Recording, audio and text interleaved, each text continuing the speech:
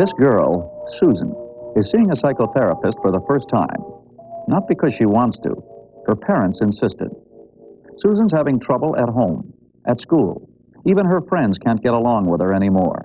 Susan isn't happy, but she doesn't think she needs a psychotherapist. I see everybody else being really smooth, no hassles, and really getting into things and getting excited. And I sit around unhappy on this huge bummer. But I don't think that I need a shrink. All I just need somebody that I could talk to, somebody that I can trust.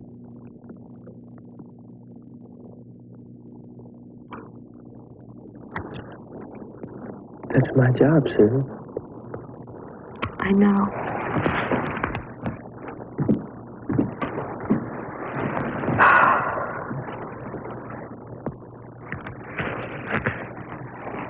I just mean that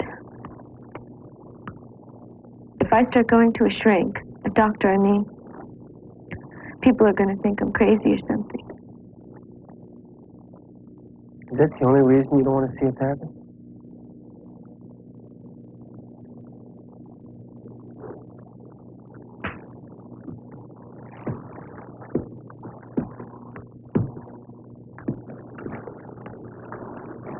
All right, look, tell me what you're feeling right now. I was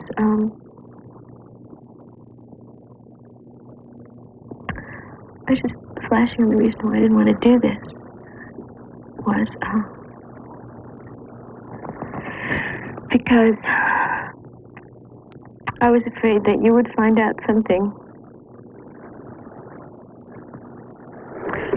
really awful and terrible about me, and that I was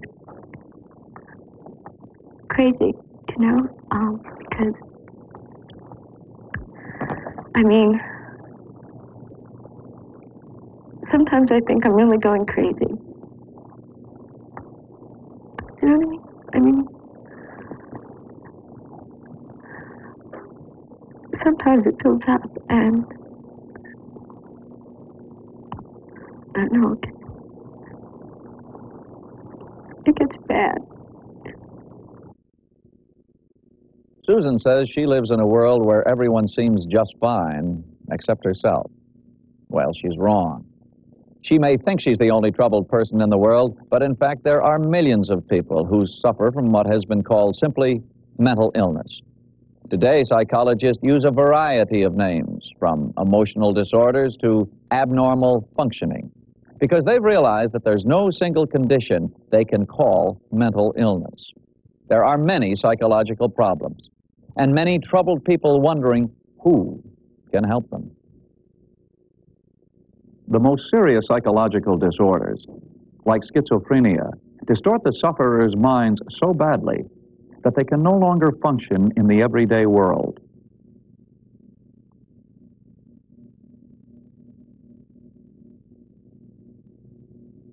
Alcoholism and drug addiction can also cripple their victims' lives. But because their problems are so serious, schizophrenics and addicts can get help at many hospitals and clinics. But what about the others? People like Susan, people like you and me. Millions of people aren't schizophrenic, or problem drinkers, or addicts, but they still suffer deeply from psychological pain. These people don't need hospitals. They seem to get along fine in the world, but their own minds may be crying out for help. If the cry gets loud enough, they look for psychotherapy. Psychotherapy is a method of treating the problems of the mind. But many people whose problems lead them to seek help soon discover that there are many forms of psychotherapy. They use differing techniques. This is the oldest and probably the most popular therapeutic method in history. This South American witch doctor is treating an American explorer for a mysterious pain. Doctors in New York were unable to explain it, but the witch doctor can. The explorer has been possessed by a demon.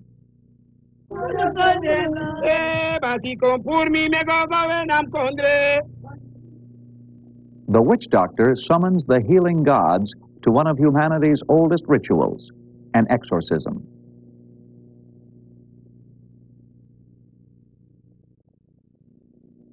With the help of the gods, he will drive the demon from the explorer's soul.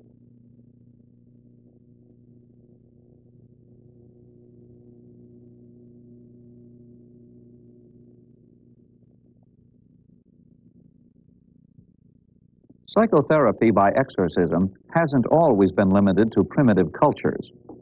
Until the 18th century, European exorcists literally beat the devil out of anyone whose behavior was at all unusual.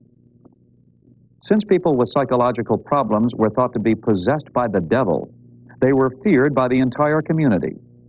Many were burned as witches or driven into the countryside. Early mental hospitals began treating sufferers as patients rather than agents of Satan. But often they were little better than prisons. They isolated even mildly disturbed people for the good of the community. They made few attempts to treat individual problems. All mentally troubled people were still one group apart, until a new method of psychotherapy came to the rescue of the individual sufferer. The new method was the brainchild of Sigmund Freud, the father of psychoanalysis. Freud's method was the first alternative for the many sufferers he called neurotics, people who led normal lives but were psychologically disturbed. His Vienna offices were distinguished by what became the trademark of psychoanalytic therapy: an overstuffed chair for Dr. Freud, a comfortable couch for the patient. During the heyday of their method in the 1930s and 40s, many psychoanalysts treated patients in the same couch and chair arrangement. Freud insisted that the psychoanalytic therapy be a rigorous discipline. By sitting behind patients, analysts avoided influencing them with looks of approval or disapproval as they began psychoanalytic treatment. Psychoanalysis emphasizes that a patient's past emotional experiences hold the key to any present disturbances. That past begins with the moment of birth and is dominated in the earliest years by the primary influence of the parents. When children go out into the world, their minds are already molded by their parents. In fact, Freud believed that by the age of 5, everyone's basic personality was fixed for life.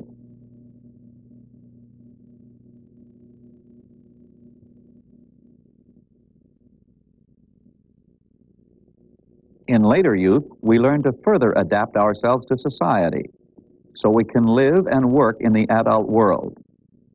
But Freud pointed out that this adaptation process is often very painful, especially if we're badly treated as children by our parents or others. He realized that most adults had a lifetime of painful moments repressed in their unconscious minds, and that this pain created inner conflicts, which probably caused most psychological suffering.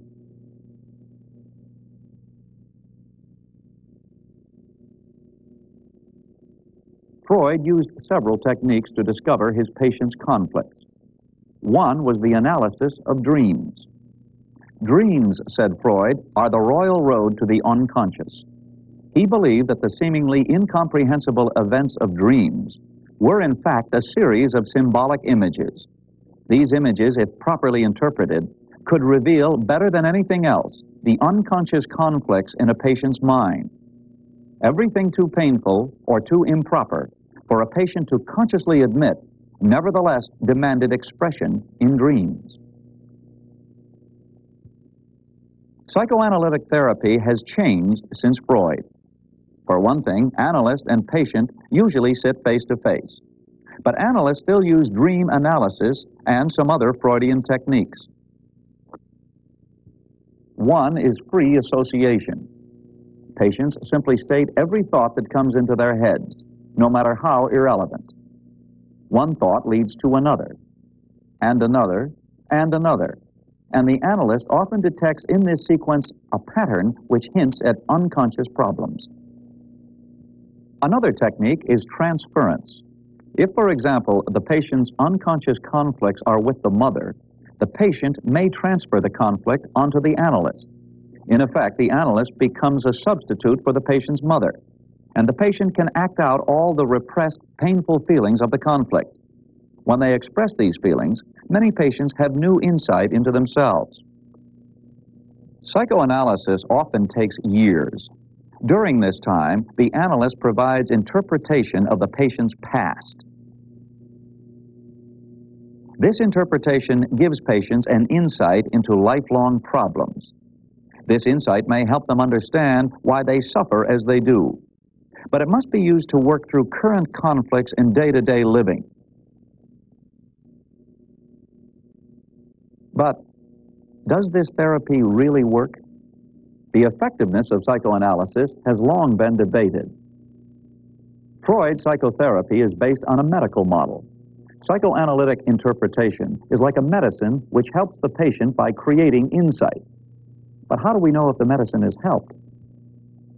Normally, psychologists rely on objective tests to measure the success of a technique. But psychoanalysis involves subjective interpretation. If the patient gains insight, the analyst may call the therapy successful. But some psychologists evaluate therapy's success by changes in behavior. One study of behavior change compared two groups of patients undergoing therapy with a control group receiving no therapy. The no treatment group showed as much behavioral improvement as the others. But as to insight gained, the study didn't measure insight. Psychoanalysis may also take years to complete and cost thousands of dollars. Today, many people look for faster, cheaper help. But many others still want to deeply explore their personal pasts. And for them, psychoanalysis may work. By the middle of the 20th century, psychoanalysts were treating thousands of people with neurotic problems. But for many people with more serious problems, like severe depression and schizophrenia, psychoanalysis was ineffective. Other methods were needed. It was a time of great faith in science and technology, and science and technology provided some new physiological approaches. The prefrontal lobotomy, designed for dangerously violent patients, was developed as a surgical method of psychotherapy. It was a fast and simple operation in which the doctor severed some of the nerves connecting the frontal lobes to the rest of the brain. The hope was that this would end the patient's violent behavior. But the operations turned out not to be an effective cure. The psychiatrist who invented the lobotomy received the Nobel Prize and also, later, a fatal gunshot wound, fired by one of his supposedly nonviolent lobotomized patients. Public outrage halted most lobotomies. Lobotomies treated problems rather crudely by making it impossible for patients to think or do much of anything. Slowly, the practice of psychosurgery was refined, but it still treated psychological problems by operating on the mind's physical organ, the brain. By the 1950s, psychosurgeons hoped to achieve much better results with a different method, electrical stimulation. Surgery on monkeys had taught them how to implant electrodes in the brain. Research on human subjects showed that psychotic symptoms could be relieved by electrical brain stimulation. So they implanted an electrode in a schizophrenic's brain, in the part they thought produced her symptoms. The patient had been pronounced incurable. This film eloquently testifies to her hopelessness when treatment began. She received only one stimulus. And 6 months later... Have you had any thoughts or anything which have been disturbing you?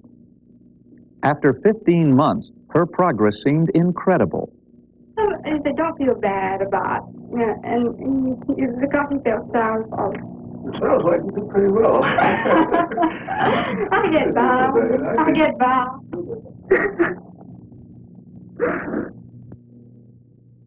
But 2 years later, she wept as her schizophrenia slowly returned, this time to stay. The experiment ultimately failed.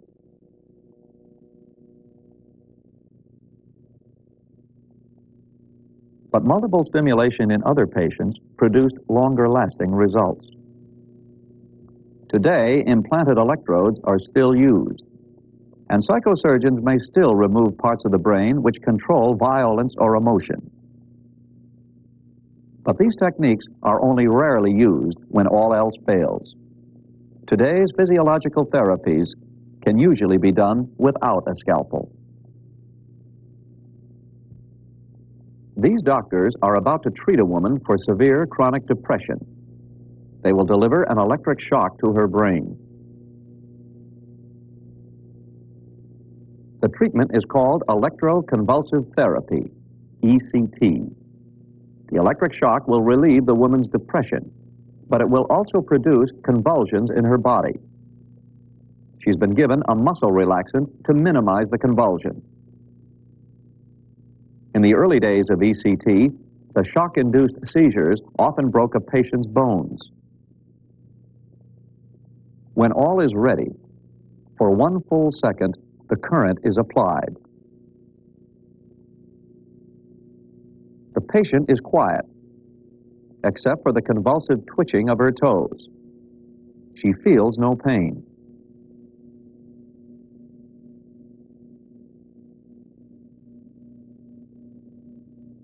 After 90 seconds, the twitching is over. The doctors administer oxygen, because for the next few minutes, the patient will need help to breathe. But after that, she will rest briefly, and then go home, about 30 minutes after treatment began. No one knows why ECT makes some depressed people feel better, but it does. And some psychiatrists prefer it over any other treatment. But there are problems. Every ECT patient suffers a memory loss that may last weeks after a series of treatments. So controversy over shock treatments continues. And there is also controversy over another, even more successful treatment of the mind through the body.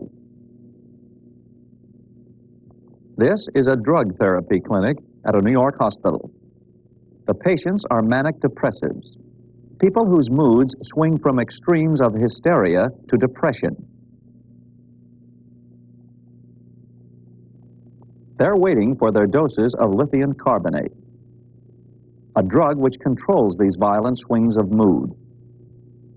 Lithium is an incredibly successful treatment for manic depressive symptoms. It helped 80% of one group of patients. It's only one of dozens of drugs psychiatrists use to chemically treat psychological problems. They prescribe tranquilizers for mild disorders like anxiety, and special antipsychotic drugs for serious ones like schizophrenia. And they use a wide variety of others to combat various levels of depression.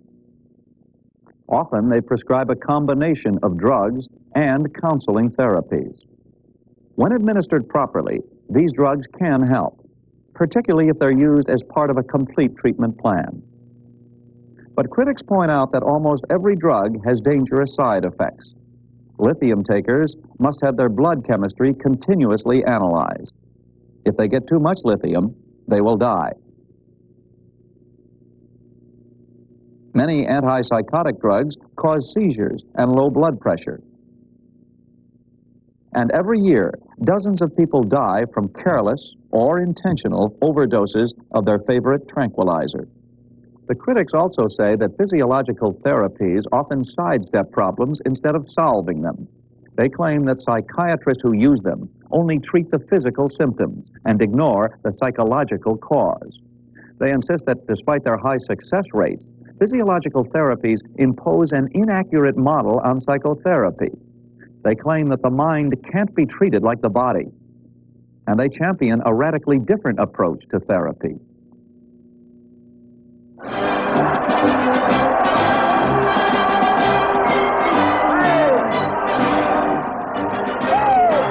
In 1952, America was electing Dwight D. Eisenhower president, and some American psychologists were developing a new and distinctively American therapy based on the principles of humanism. Humanism was a rebellion against the medical model of psychotherapy. People aren't laboratory rats, said the humanists. They shouldn't be shocked or cut open or drugged. They are unique individuals, and they ought to be treated that way. So humanism returned to the Freudian emphasis on intra-psychic conflict. But it reversed psychoanalytic techniques of therapy. In humanism, the therapist doesn't tell the patient what's wrong. The patient works out the problem with the therapist's help. Okay. What are you going to start this morning? Well, I don't know. I was thinking that when we talked earlier about the anger, been thinking a great deal about that. One type of humanistic therapy is called client-centered. The patient is called a client because patient implies a medical model. The therapist's job is to help clients understand what they themselves are saying, thinking, and feeling. Here, for example. I get my mind academically or something, you know, and something other than emotion or whatever would like to tell me that I'd like to not be angry and to skip over that part if that's a part of the process, you know. I think I get that, but your mind is taking the place of the system and saying, play it right, do the proper thing. Right. But some other part of you is saying, yeah, but there's some anger there. For sure. There's some real anger there. Right. The therapist is Carl Rogers, a humanistic psychologist. In the dialogue we just heard, he illustrated one of the fundamental techniques of client-centered therapy. He became a mirror for his client's thoughts, restating them face-to-face in a friendly, uncritical manner. Rogers believes that the mirror experience releases the client's innate drive to heal his own psychological ills. His philosophy is at odds with psychoanalysis. Psychoanalysts are usually physicians. Psychoanalysis maintains the doctor-patient relationship. The patient describes the symptoms. Then the analyst diagnoses the condition by exploring the patient's past. The analyst tells the patient what's wrong and how to get well, according to the patterns of neurotic conflict described by Freud. The psychological problem is like a case of the flu or a broken leg. The patient is in the doctor's hands, and the doctor always knows best. On the other hand, humanistic therapists are usually psychologists, not physicians. They tend not to tell their clients anything, except what the clients have already told them. Their approach is non-directive. The clients must decide what their problems are and how they must be solved. The therapists only help. They don't impose judgments on their clients. They try not to ask about the past. They attempt to clarify their clients' present situations and future goals. They trust their clients to discover themselves and heal themselves in the atmosphere of warmth and support that therapy creates. For humanists, self-healing means self-acceptance. Clients must acknowledge their genuine feelings, especially their genuine regard for themselves. But does humanism work? Humanists claim that their clients are the only people qualified to judge their improvement. But critics point out that humanistic therapy inevitably influences the client to discover qualities the therapist approves of. Many people swear that only the warm support of a humanistic therapist could have helped them take the first steps towards a healing self-discovery. Susan insisted she didn't need a therapist. She only wanted a friend. But when she talked to a therapist, he seemed to be a warm, caring person who sincerely wanted to help her. So Susan found the friend she wanted and the therapist she needed in the same person. And many psychotherapists would agree that successful therapy may depend more on that combination than on the type of therapy. If you're considering psychotherapy, you'd want to keep in mind what Susan found out. In the 1950s, psychologists concluded that about 90% of all people who develop mild psychological problems recover within 5 years, even if they never get help. That's spontaneous remission. It adds one more option to your already difficult choice. Should you try psychoanalysis, humanism, or a therapist who combines several techniques, or just hope for spontaneous remission? And who's the therapist that's right for you? Now, only you will know. But whatever your choice, you should make sure your therapist is qualified for counseling. Patients with really severe mental disorders don't have any choice. Psychiatrists prescribe treatment for them. But most of us are on our own. We simply have to try various therapies and therapists until we find what's right for us. That isn't easy, but if it leads to a happier life, it's worth it.